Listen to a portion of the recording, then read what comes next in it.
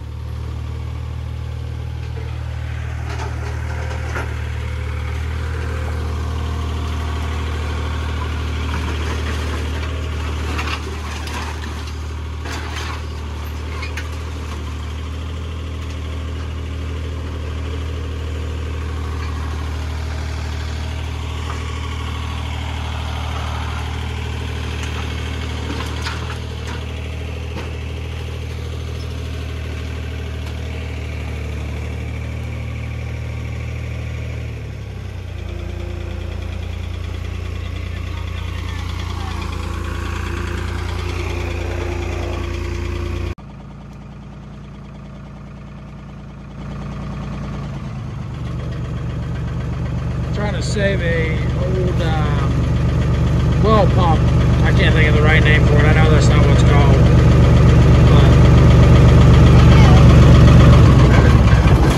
But what do you see, bud? It's part of the emblem. Oh yeah. Yeah, that pump is freaking. IMPALA.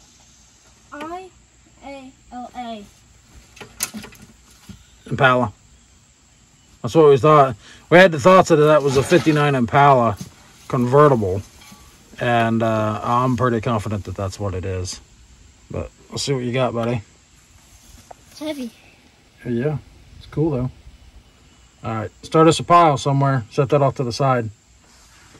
Maybe set it with that tricycle that's blended in over there. Oh, okay. We'll see what else we can find. I know there's going to be some treasures in here, but there's probably some flat tires soon to come too. It's now day 4 of cleaning up this mess. We're fixing to start on, it's just Austin and I today. It's Friday. We're trying to have a relaxed day. Usually Fridays we try to not be so gung-ho at it, and Steven doesn't work because he works at one of the local drag strips in the evenings. So it's just Austin and I today, and we're trying to get a load of junk out of here and then take one of the square bodies home. That's the goal for the day. We've got a late start. Like I said, it's more of a relaxed day, but I don't know how well this is going to go. We've already started trying to dig some of the stuff out of the wash, and Austin just found an Impala emblem on the car that I suspected was a 59 Impala convertible. If you don't have an idea what them cars are bringing, do a quick Google search after the video, and your mind will probably be blown as to what this car could have been worth. One that was completely rotted in half at auction, and it was a vert, and I kid you not, the car was in 2 pieces, setting opposite of the way they should be. I want to say that car brung like $58,000.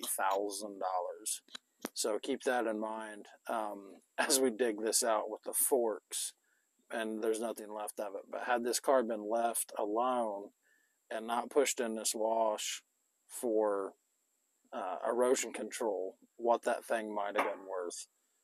Right now, it's worth about $150 a ton, which is just, I mean, and people don't know what stuff's going to be worth. Nobody can predict the future. I'm sure the stuff we junk every day, there's people that are blown away. We're so stupid in their opinion for junking what we junk, but in the moment, it's got to make economical sense. So, I mean, at the end of the day, we're a business. We have to stay in business, and we don't stay in business by hoarding junk. But we're going to see if there's any stainless on this thing at all. If there is, some of that stuff just brings crazy money. So we'll do our best to save it and get it back in recirculation. But we'll flip you around real quick, and I'll show you what we're dealing with.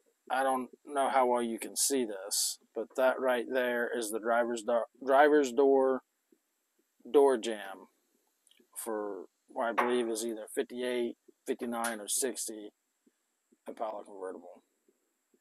So we haven't seen any stainless. Is that stainless on top of that piece right there, bud?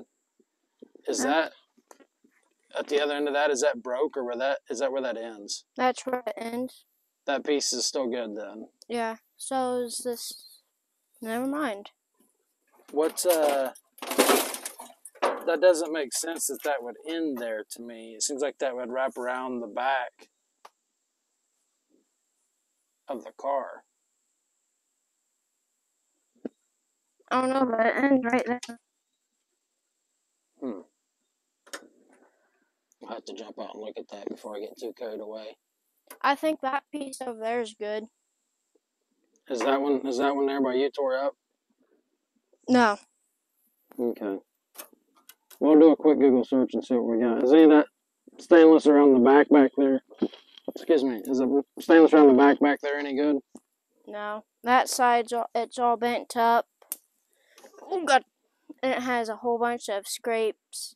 Okay. And where it turns, it's like goes up and then turns. Okay. Alrighty. Well, we'll see what we can get. We'll see what we can get pulled out of here. Unfortunately, at this point, we have no audio for any of our 59 Impala convertible footage. At this point, I'm just talking about the overall condition of it, condition of the car, what's savable. Some of the stainless is present, but absolutely hammered. And like I said, somebody pushed this car in this ravine with a dozer, and it doesn't appear when it went in there it had a frame underneath it. So the doghouse in the front end of the car is actually under the trunk, we later find out. But trying to determine what stainless is worth pulling to be fixed, because all of it is bent except for two pieces, and stainless is not our wheelhouse, not something we typically deal with. I usually deal in pre-World War II cars, and the stainless is not something we typically deal in or remove. So you'll see me struggle in the video trying to figure out how to get it off, and learn that I spent way too much time to try to remove it than what was necessary, but that is part of it. Here in a second, you see me say a few choice words that it's probably best there wasn't audio, because here in just a second you'll see me really screw up, and I probably say a few choice words that doesn't need to be on YouTube. But it's about this point right here I realize I have screwed up. I have beat this piece of stainless to death with the saw. I thought I was well below it, and I was not, and did a lot of damage to it. And as little as a piece that is, it's only about 12 inches long, and there's one for each side. Those two pieces of stainless have been selling for about $1,000 on eBay. So you can imagine my frustration when I realized that my carelessness has damaged one pretty good, because that's money right out of my pocket just from being too quick and careless. So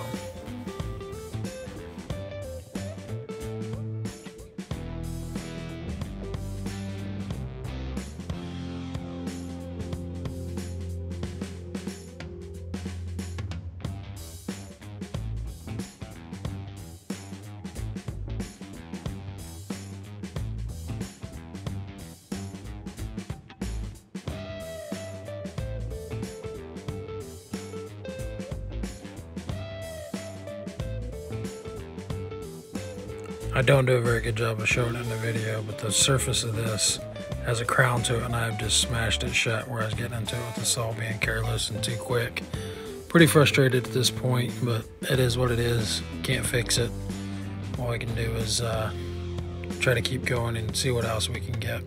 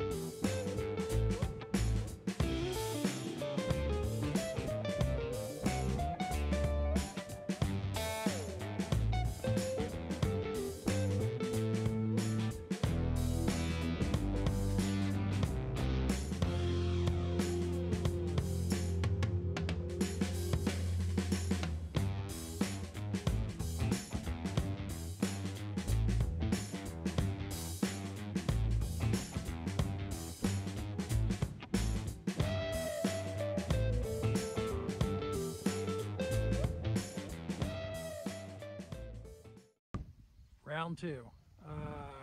Somehow we managed to get back here. We got probably another 3/4 of an inch of rain in the last 2 hours since we left with the first truck. We managed to get back there and turn around and come out without stopping. And I don't know if you can tell in the video, but we're slightly going uphill, and it is it's not two-wheel drive Cummins friendly, let's just say that. Yeah, we're gonna try to get this. Well, I don't know if you can see, get my finger cooperated right there. There's a it won't let me zoom. I tried to zoom you in. There's one square body. The other one we're going to try to get on this load is actually further around that corner. It still has a bed and stuff on it. The one you can see there So that's the one that somebody made a redneck flatbed out of. That was quite comical. Had the side California style mirrors screwed to the bed of the floor with the tail light screwed to it for tail light bracket. So that's that truck. That is not the one we're going to load. I'm going to cut that one up here, and that's a factory AC truck. So we're going to just take that cab off of it, the engine cradle and the rear end out of it, and the rest of that truck's going to go scrap. Unless for some ungodly reason somebody wants a rotten 3/4 ton frame with no leaf springs. 2-wheel drive at that. That one's going to stay here. The one we're going to take home this time has still got the bed on it. We're going to try to put there's an Olds 350 Rocket back there with the tranny on it. We're going to try to put that in the bed. Our torch cart that's been left here, we'll try to get it in the bed. Like an idiot, I took that 71 or 72 home the other night, thinking I was going to cut it up this weekend, and that's hard to do when your torches are 40 miles away from it. My torch hose isn't quite that long for some reason. So I'm going to try to get the torches, that motor in the back of it, get it loaded, and then hopefully we can get out of here again. I'm not real optimistic it's going to happen. Something, you know, something about 2 inches of rain in a 4-hour period and a 2-wheel drive just seems like a bad idea, but here we are. So let's see what we can get into. Round 2 is winning. We're getting our butts whipped this time. It is just nothing but slop out here. Skid loader doesn't get enough traction with the ball tires. This truck is stuck in park, so trying to pick up the back of it without ruining the tailgate. That's okay, because it doesn't want to roll. This tire will roll. The passenger front is flat. It would roll if it had air, but the air compressor's in the girlfriend's Jeep, so that's not an option at this point. And the semi's not here to air it up. Not that we'd ever get the semi back here anyway. So Steven made the hike. There you can see the truck. Man, that is awkward. Right there. Steven walked back over there to get us some tools to hopefully take it out of park. And then I can spin it around backwards and push it like a wheelbarrow again. Hopefully the back will roll. And the good thing about doing it backwards like that is I don't have to worry about fighting steering, moving, and being all crazy on me. So we're going to unhook the shifter linkage, hopefully get it out of park, and hopefully the back will roll. Both back tires are flat, of course, but that's better than the front ones not having one flat on the front, because then it just wants to turn. At least this way they're equally shitty, and it makes it go straight. So that's the plan. I don't know that that's going to work, but we'll see here in a minute as soon as he gets back. He's about halfway back. Can you see that? Yeah, a little like yellow dot, a little like minion. As soon as he gets back, we'll get this apart. Hopefully we'll make some progress, because we're not going to mess with hauling this pile home. It sounds crazy, but we're going to take the cab off of this in the doghouse. Would you believe that? Man, that is weird. It's awkward. That hood is still good. And I believe it's a 73 hood, which, if you don't know what that means, in 73 these trucks didn't have a crumple zone in the hood. You've always seen a square body run around with a hood like this. That's because they have horrible hinge designs that nobody takes care of. And after 73 they put a crumple zone in that hood, and guess what? Bad hinges and a crumple zone, you get a tacoed hood. So that's a 73 no crumple zone hood, which is still good. So we'll be pulling that in the body. Like I say, we're going to take the front cradle out of it, the 14 bolt out of the rear that somebody's already stole leaf springs out of. Take those out, and then all these little stainless pieces right there. And that's a factory AC truck as well, so some good parts there. Let's get this pile out of park and see if we can make this thing move. All right, shifter off. Popped it off right there. Can you see that? Popped it off the steering column. Got that rod pushed down. I just noticed this is some Indiana quality. That valve cover's rusted through, and the only thing that's holding it is the gunk on the inside. That's Indiana quality right there, and people wonder where I go west to buy stuff. All right, let's see what we can do to get this thing out of here.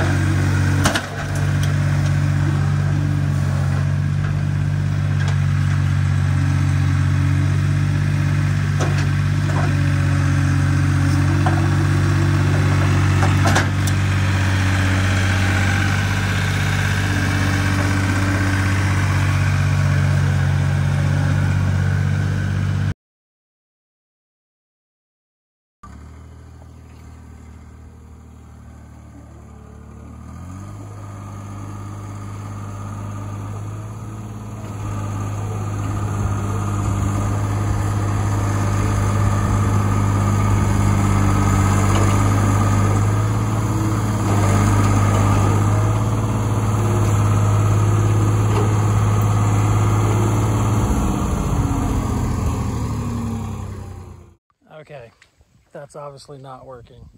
So I'm gonna make a bad call here. Instead of giving up like I should, I'm going to go get the truck that's over here and come in here and spin around and try to get to where I can back underneath that again. If I had, this is one of the scenarios where you spend a bunch of money on equipment so you can not bring it with you. This is one of those. Just bought us a new Milwaukee air compressor to air up tires, obviously, and didn't bring it. So it'd be really cool if I was smart enough to do that. It'd be really, really cool, because then it would go straight. We don't have the keys to this truck, so Steven can't steer it. I don't want to tear up the steering column because it's worth a couple $100. So we're going to try to back in there first. If that doesn't work, I'll pull forward, go try to make a loop around it, and then back up to it. Anyway, I am not going to continue to fight it, pushing it that far all the way over here to the trailer. So we're going to try to get backed up to it. Probably what we're going to accomplish is getting the truck stuck too, but we're going to give it a try.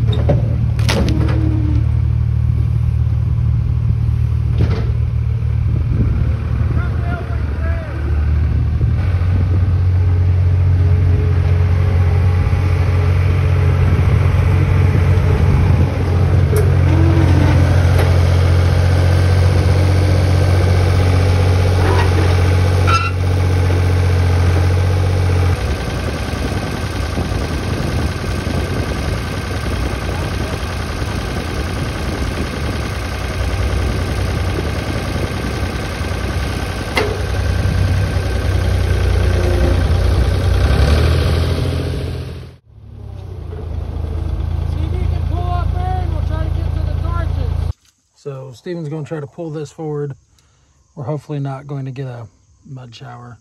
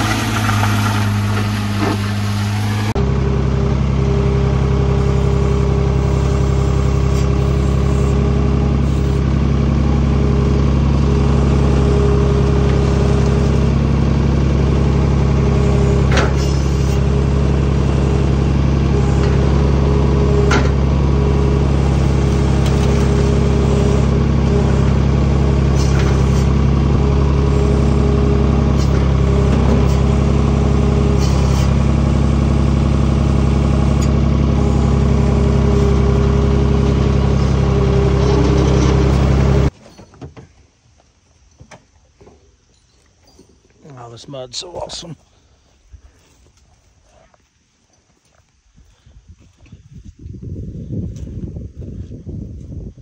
That tailgate I doubt's latched, Steven.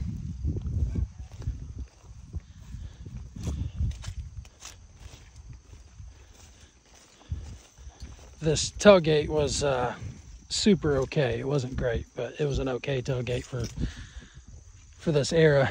But yeah, that happened, so that's awesome.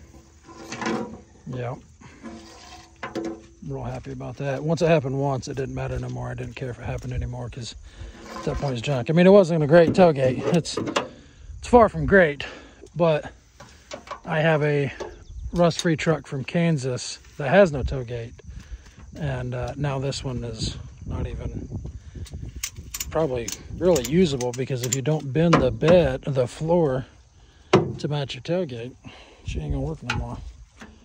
But we'll get her strapped down, get out of here. That's what I was saying. I don't know if you guys heard that in the last video, or not the last video, one of the videos.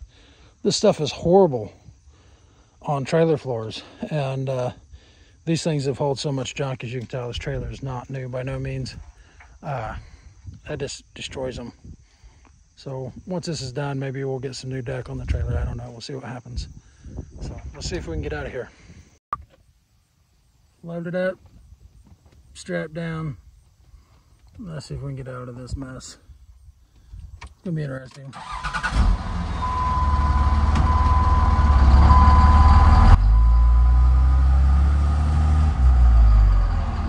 Initial try is a negative.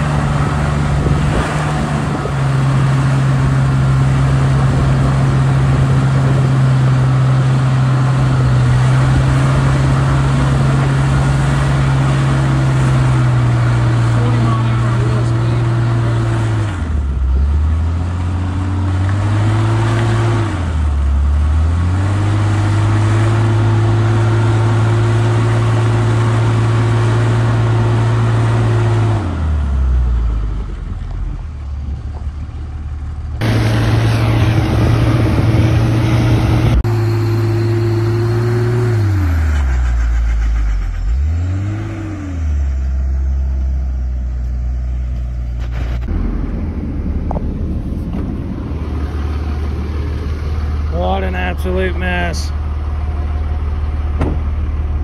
That's fantastic. Yuck. Thank God for pause units, right? I am glad we got them aggressive tires in there. Otherwise we would have been hosed. Good Lord. Speaking of hosed, I need to hose the trailer off. Look at that. She's moving some material. Good grief. That's crazy. Yep, what a mess.